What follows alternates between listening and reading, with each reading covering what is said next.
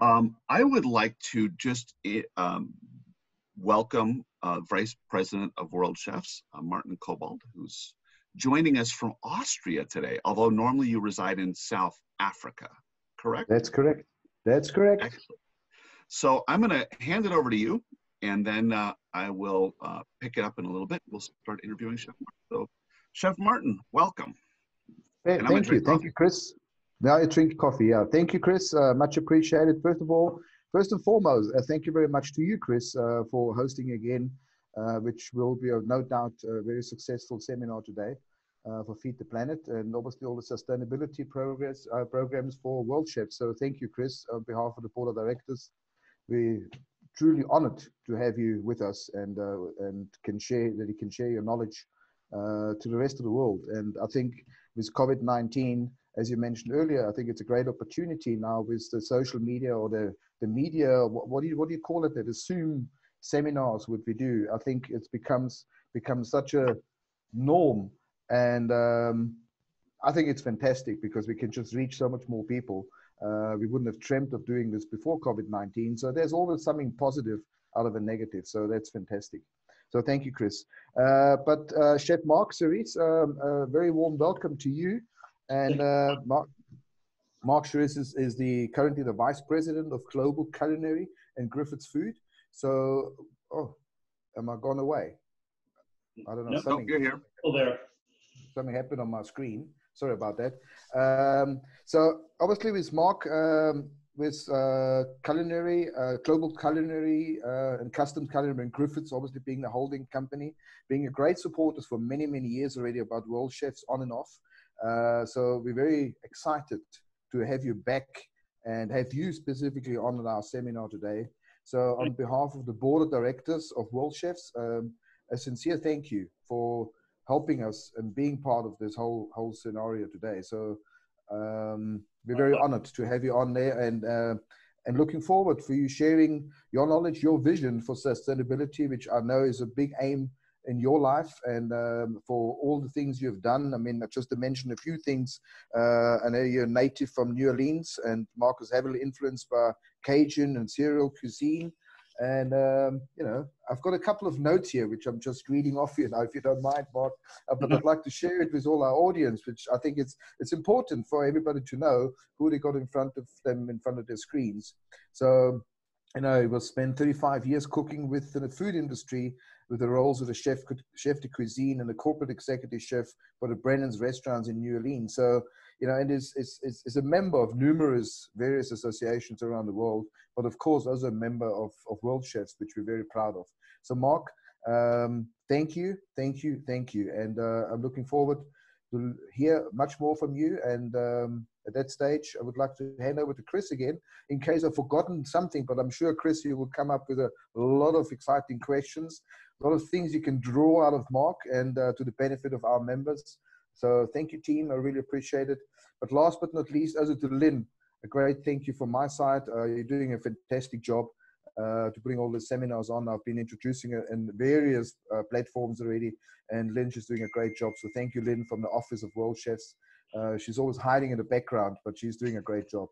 So thank you, guys. Really appreciate it. And welcome to all the members to that seminar. And keep your ears open and learn. That's all you can do today, is just learn and take the knowledge home, what you get today. So thank you, guys. Appreciate it.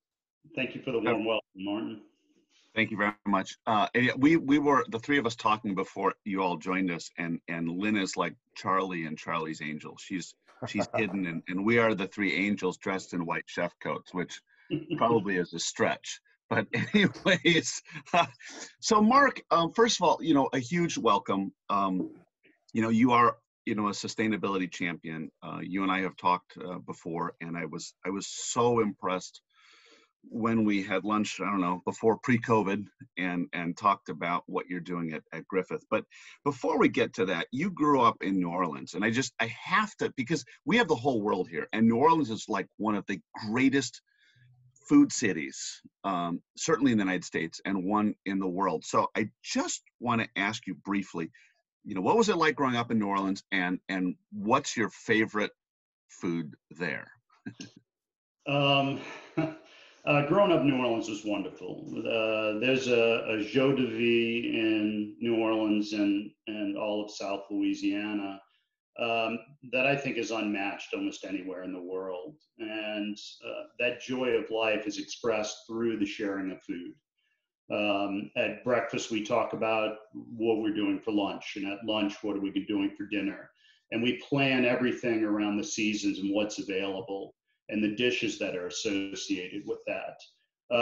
So it was wonderful growing up there. My father being of Cajun descent, my mother who grew up in New Orleans, I got the best of both of those cuisines. And although they're interrelated, they're very different. So in terms of a favorite dish, I think impossible. Yeah, it's hard to pick, but I think my favorite dish is really a dish of love, and that is crawfish bisque or bisque crevice. And what that is not your traditional French-style crawfish bisque, but it's a hearty crawfish stew in which the heads of the crawfish are carefully cleaned with a toothbrush and stuffed with a farci, and then simmered into this really rich gravy. It takes hours and hours and hours to prepare and all the cleaning, and usually it's a family affair. It's not work done by one person. You often don't see it in restaurants because it can't be duplicated. It's done in the homes. And you know, it's the first thing that's pulled out when there's a hurricane or, you know, it's the power's out and it's pulled out and saved. So more people cried in Katrina over their crawfish bisque loss than anything else. I love it. I haven't had that. I will have to hit you up for that. So Chef, tell me a little bit about your sustainability journey. You know, I mean, none of us were necessarily born into this world of sustainability, especially, you know, you've been in the business 30 some years, you know, it wasn't something we talked about. How did this happen for you? Was there a moment when you kind of said, gee, this is really something I need to pay attention to? Were there milestones along the way? How did that happen for you? I think just being a chef and the idea of being conscious of what we're serving and how we're respecting the ingredients has always been in line with that sustainability. Whether you were supporting local fishermen that were practicing, or whether you were conserving waste and limiting the amount that's thrown away, certainly was part of any restaurant owner or any management of a restaurant. So although we didn't think about it as terms of sustainability, we certainly thought about it as, you know, a way to minimize impact. And whether that was impact on the restaurant, impact on your city, or impact on the globe, that journey has always been there. And as I've moved through my career and, you know, learned a little more about the rest of this wonderful globe, that how important it is to preserve that. As I got into Griffith Foods, it's part of our purpose. So our purpose is to blend care and creativity to nourish the world. And part of that is being sustainable. And there's many aspects to that, and there's many ways to be sustainable, but it's at the core of our purpose of our company and our family of companies. All right, so it's really been inbred in you from the very beginning. I think so. Yeah, and it's a little bit like, you know, in well-run restaurants, we always look at things like food waste and, you know, all of that. So you mentioned Griffith, and obviously Griffith was mentioned in your introduction. You know, at Griffith, you manage 48 chefs around the world. You're responsible for culinary strategy, on and on and on. It's a big responsibility. But just for everybody here who maybe is kind of saying, now wait, who is Griffith Foods exactly? And, you know, maybe they've heard them through, you know, Custom Culinary in Worldchefs. Can you just fill us in a little bit about Griffith? Griffith Foods is a product development company that supports the larger food industry. We have a family of companies, Custom Culinary being our largest, that supports food service. So Griffith Foods is more industrial, but we also have a flavor company called Nova Flavors that does some of the flavor and product development work. And we also have a company called Tarova, which is sustainably sourced ingredients and spices. So it's a family of companies, and we have plenty of joint ventures around the globe as well, in many different countries. So today we're talking about sourcing in particular. And, again, there's so many different facets of sustainability. But let's focus on sourcing today. You work for a large company. Griffith is not a small company. It's a large company with, a real commitment to sustainability. But tell me a little bit about, what does sustainable sourcing mean to you? What does it mean to Griffith?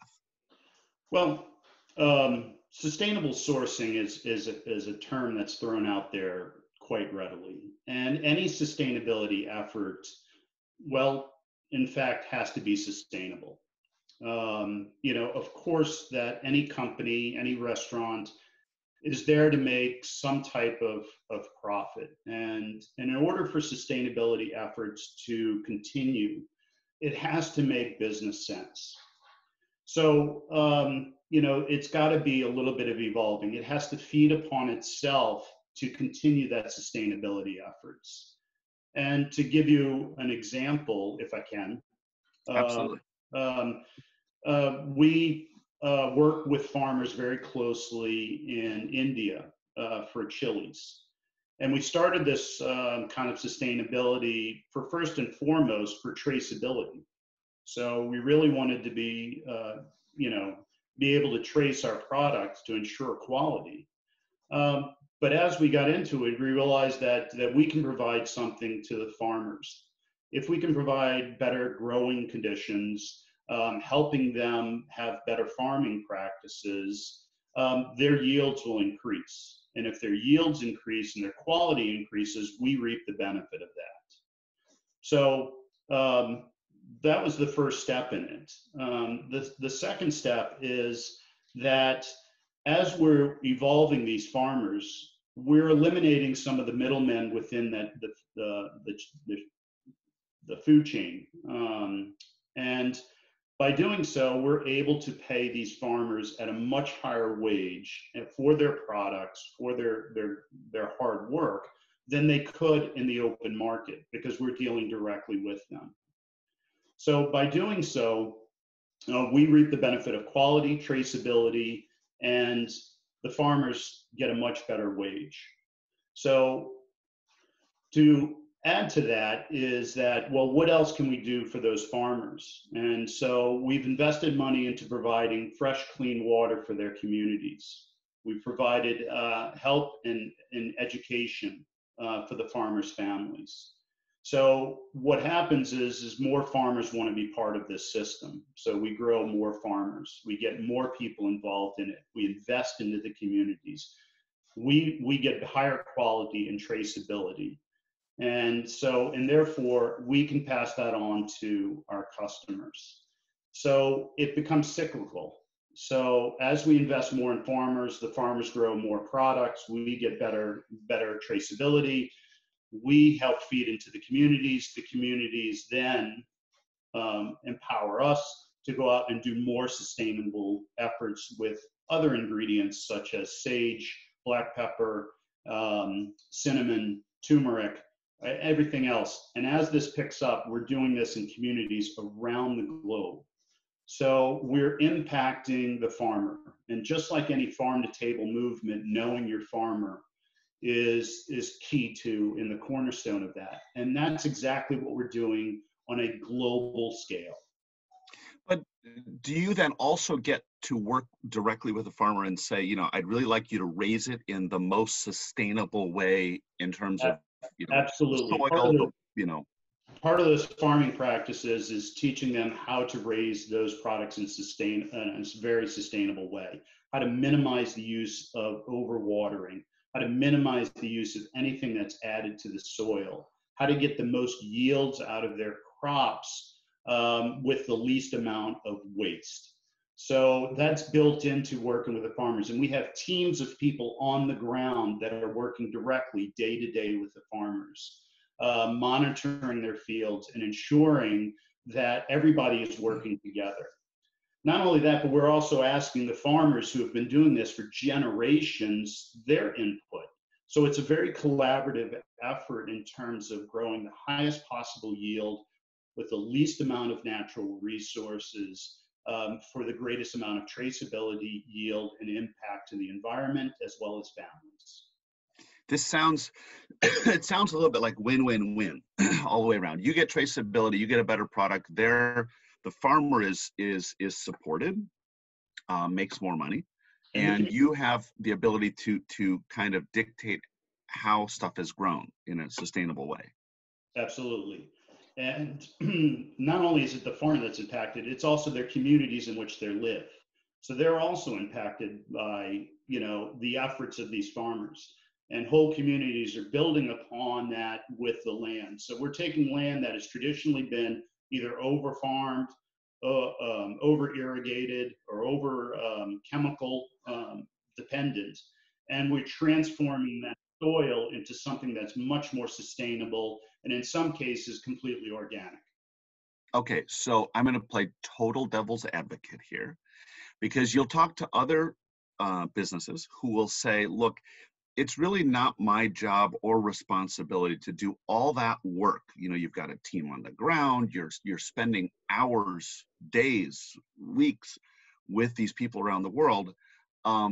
And some businesses would argue that that's not my responsibility. My responsibility is to get the cheapest product for the cheapest amount of money to maximize, corporate profit, because that is what we do. How would you answer that? Because it comes down to profitability. Well, first of all, to the first part of your question, how can we afford not to do this? So this is a social responsibility of any company is to obtain that.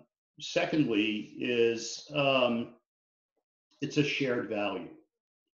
And so if our purpose is to nourish the world, it's beyond just trying to provide charity and feeding people. It's to help enable people to have better wages, to have a better environment.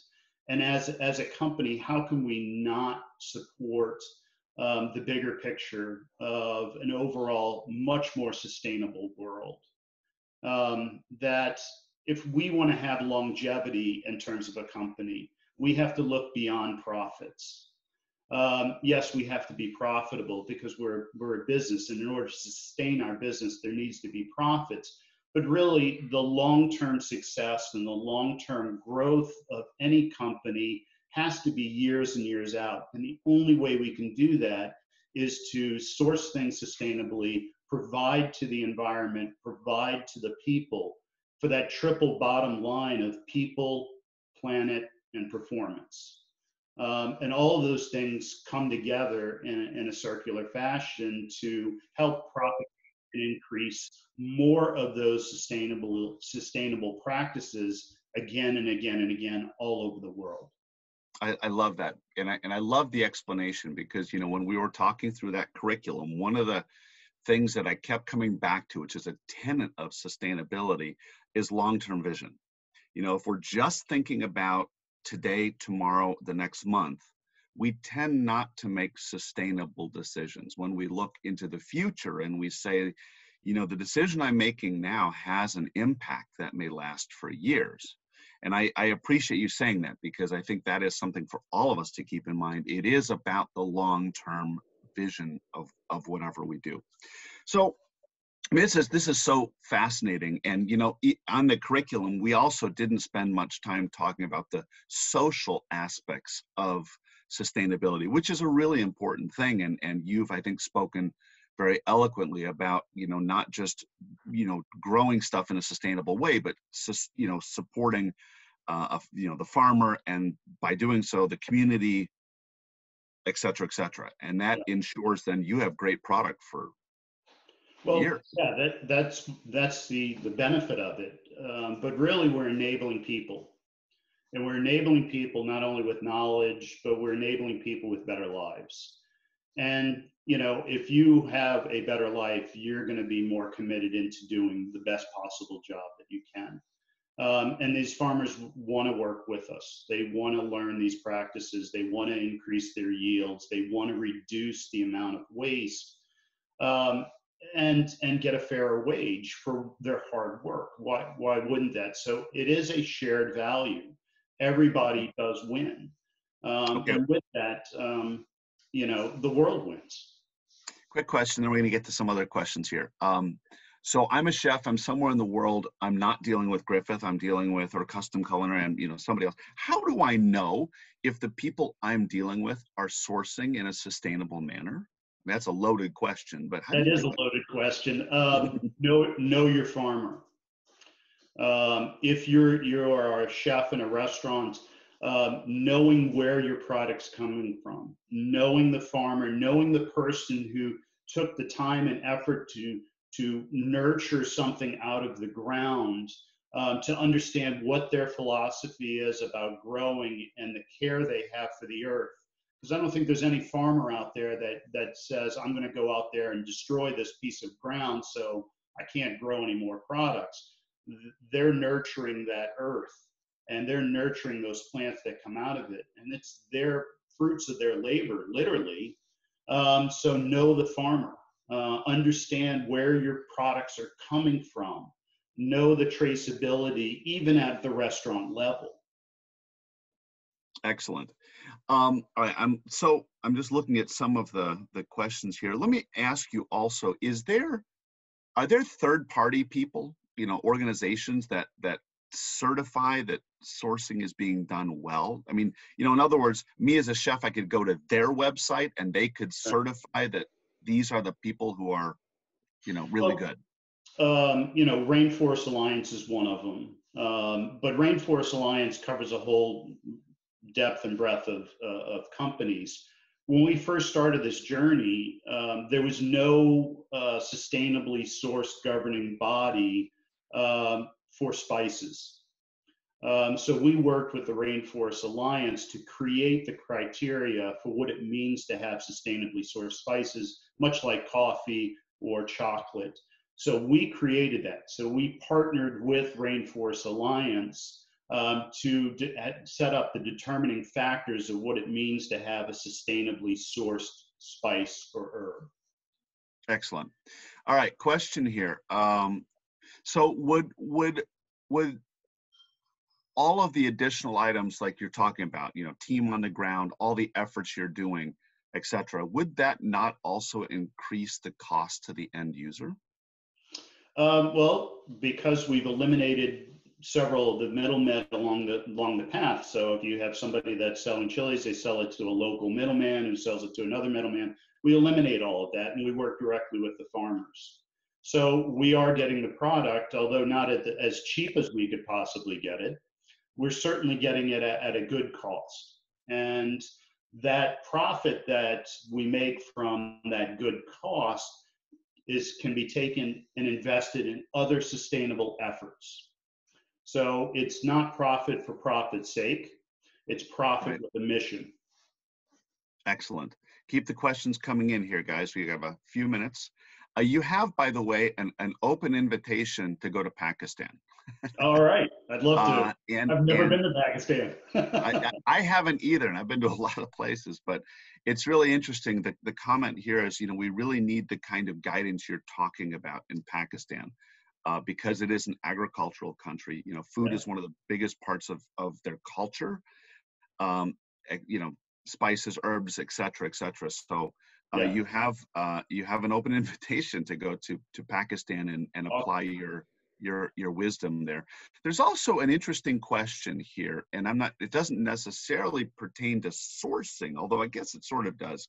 And it's really, so the question is, how does one serve global cuisines in their, you know, restaurant and still be local and sustainable, keeping the authenticity intact, which is a really interesting, you know, sort of tension, right? I mean, if I'm in Ecuador serving Italian cuisine, or if I'm in Mexico serving Malaysian food. How do I do that and still keep it real and local? Well, first of all, if to use your local availability for the interpretation of that cuisine, that works for most of it. So if you're doing Italian cuisine, you know, locally grown tomatoes, locally grown or fresh herbs.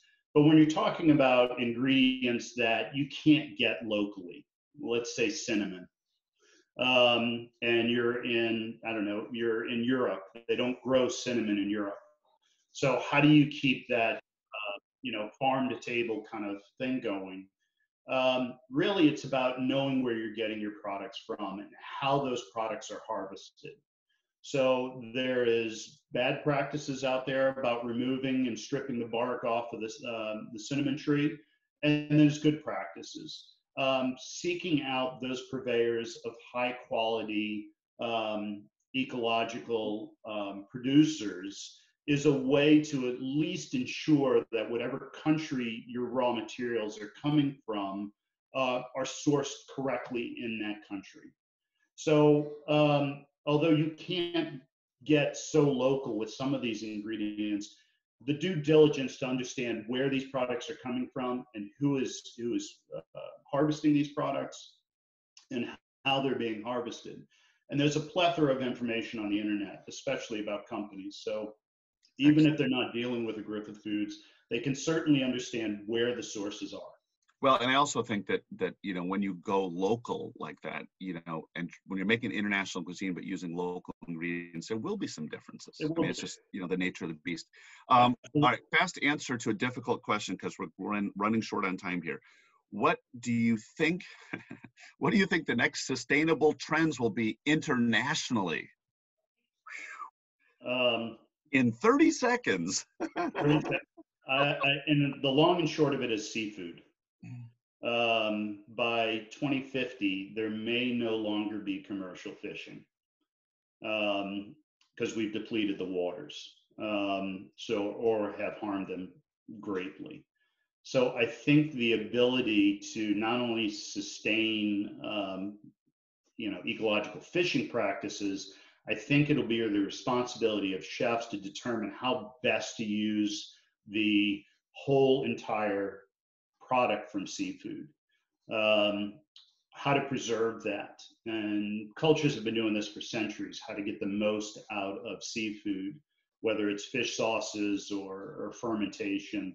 I think much more exploration will occur, but I think it's going to be the center of the next sustainable type of ingredient is what do we do with seafood and how do we approach it and how do we preserve this wonderful cornerstone of being a chef. Very good. Now, I know that there are a number of additional questions I see coming in right now, but we are pretty much out of time. Lynn, if we can capture these questions, I'm going to send a couple to you, Chef Mark, if you don't mind just responding digitally. There's some really good ones here. There's also a number of questions about becoming a trainer, about maybe doing another Worldchefs sustainability seminar. Stay tuned for all of that. We'll let you know. Chef Mark, I have, just as we wrap up here, 2 quick pieces of advice to 2 separate groups of people. I'm going to ask for your wisdom here. The first is, and I know that a lot of the Griffith chefs have become trainers of the sustainability curriculum, along with a lot of other people now around the world, and they're just getting going on this. So the first question I have for you is a piece of advice for those people going out and that will be teaching the curriculum. And secondly, just, I guess, an overall piece of advice that you would have for the chefs on the line, all the way down to culinary students and, you know, the cooks, everybody in the middle. There's a lot of people here from a lot of different backgrounds. And if you were just to give sort of your piece of advice about how to be a sustainable chef, what would that be? So kind of those 2 groups of people, if you don't mind. I think that as a chef, you are stewards of these raw materials. And being a good steward is just being sustainable. And in every effort that you make, no matter how small, it's something that you can do as an individual. And it's something that you can do with it as a restaurant. If everybody does that, the impact is immense. So don't think, well, I'm just one person. Yes, you are one person, and you can do what you can do. And collectively, there is an impact of sustainability around the globe. We have 300 people on this call. If each one of us did one sustainable act to help preserve the environment, to help preserve the climate, that's 300 people. Imagine that 6, 7, 8 times greater if everybody does that. The food industry is one of the largest industries in the world because people need to eat. We have the potential collectively to make that impact. Hopefully that answered your question. It does. Word of advice for the trainers. For the trainers, continue to spread the idea of how important this is. As we get busy in our day-to-day lives in restaurants and in kitchens, we often lose sight of that. Keeping that perpetual thought in your head about, am I doing full respect to an individual product? Am I using my resources in the most efficient and best way to preserve the bigger picture of the world? If that gets ingrained into your head, just like your mise en place, it becomes daily. It becomes Zen-like in terms of, this is the way I operate. This is the way I live. This is my respect back to the world that provides me with a living. That's great. Well, Chef Mark, I want to thank you for taking the time. It's interesting. You speak of individual responsibility, and it is true that each one of us has an individual responsibility. But I also just would like to call attention as we wrap this up to, sometimes that individual responsibility has massive repercussions. And, as all of us move up in our careers, we get more responsibility. And as we get more responsibility, we have an opportunity to make a bigger impact. And, Mark, I look at what you're doing in Griffith, and I think about, here's a really big company that's really committed to doing the right thing. And the net result is that you really move the ball forward in a very substantial way. I mean, big business can make big and very positive changes. And I want to thank you and obviously everything that you're doing at Griffith and, to make these big changes. And thank you for getting up early and having a chef jacket on by 6:30 in the morning. Look at you, and you look fresh and awake. So anyways, a huge thank you to you, and a huge thank you to Lynn, of course, who's making this all happen, Martin for joining us, and really for all of you who are joining us from all the way from the west coast of Canada to Australia and everywhere in the middle. Thank you for taking the time. We so appreciate it. We'll be back in about 3 weeks with another person. We've got some great people lined up to be our next speakers.